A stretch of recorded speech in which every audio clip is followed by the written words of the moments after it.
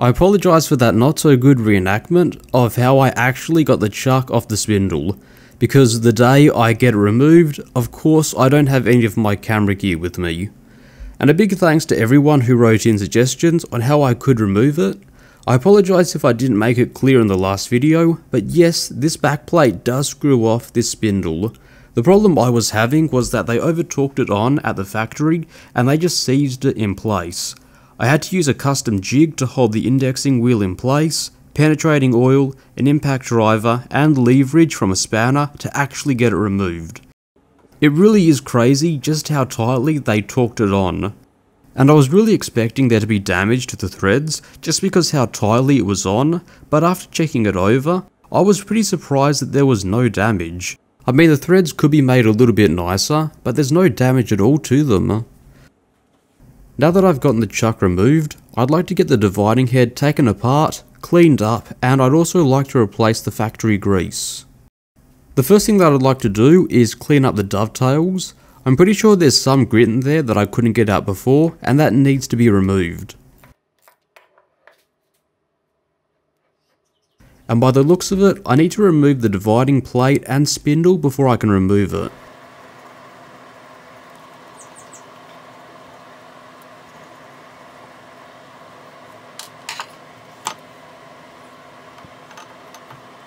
And this is a really good example of why it's a good idea to clean these tools up. It looks like there's some chips and debris left over from machining that they didn't clean out.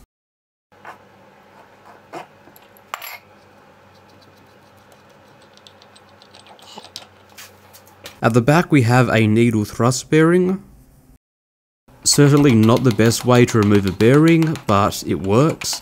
I wouldn't mind using a press in the future. So this dividing head uses a taper roller bearing in conjunction with that thrust bearing that we removed beforehand. From what I've been told, in the past, some other dividing heads have used plain bearings, so I'm very happy to see this setup with tapered roller bearings. It's really nice to see this set up, though I might have to play around with the preload once I reassemble it to minimise the run out and make sure the chuck doesn't move forward when I'm cutting.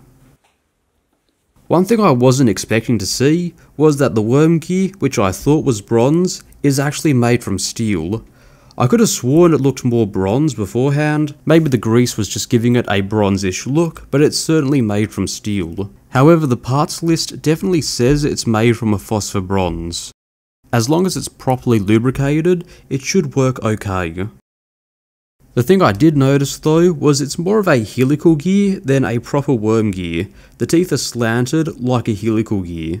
My understanding, and it applies to all the other worm gears that I've seen, is that they usually have a concave profile on the teeth for better meshing. It really wouldn't surprise me if they just hobbed several gears at once in order to save time. In a lot of factories they hob multiple gears at once to save setup time, and that's fine for spur gears and helical gears, but I'm pretty sure with worm gears they're hobbed individually to form that specific tooth pattern. Overall, it's just a lot cheaper and faster. Not a huge problem since I can mesh them really well, though I really was expecting a proper worm gear, so I might have to replace it in the future if I run into any problems. Now I can't seem to remove the spur gear. That retaining ring seems to be held in with a grub screw and a pin, which I'd have to drill out. Looking inside the housing, it seems that everything is decently machined. Every surface that needs machining is machined. However, there is a large pool of oil and what looks to be metal shavings and dust in it, so I'll need to clean that out. There's also a fair amount of grabbing when I'm trying to tilt and remove the head. For some reason, there's a big recess and it's filled with chips and a big pool of oil in the base.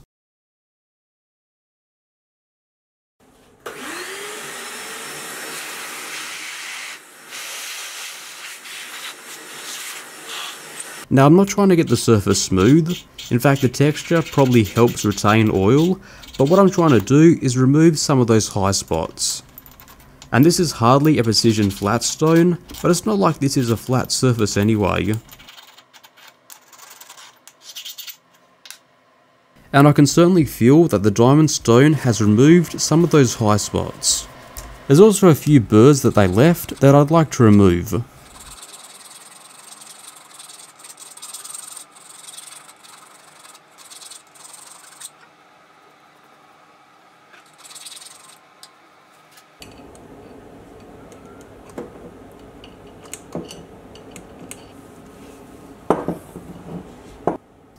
And the head slots into the dovetails a lot easier than before. There's no grabbing whatsoever. It's a huge improvement.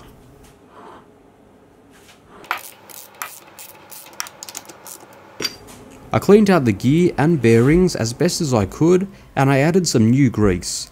And the grease that I'm using should be rated to be used in bearings and gears like this. Now the consensus online seems to be a little bit split on whether you use grease or oil.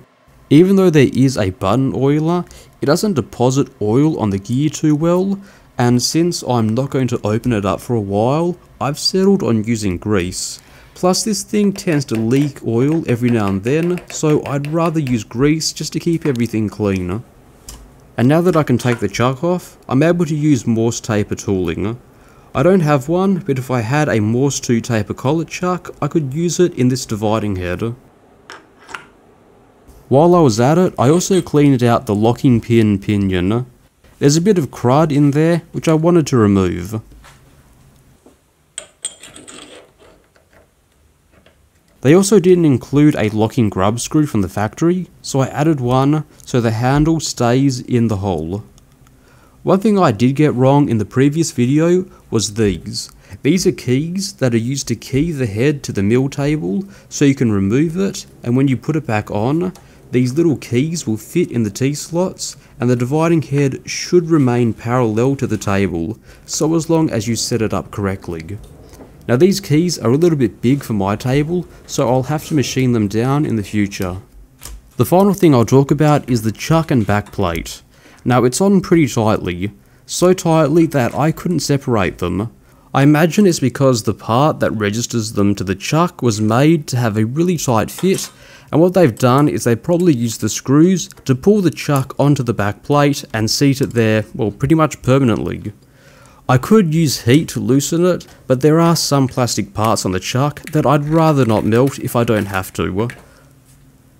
What I've seen other people do is drill through the backplate, tap the holes, and use the screws to jack the backplate away from the chuck. And that might be on the agenda one day, but at the moment, it's not a huge priority.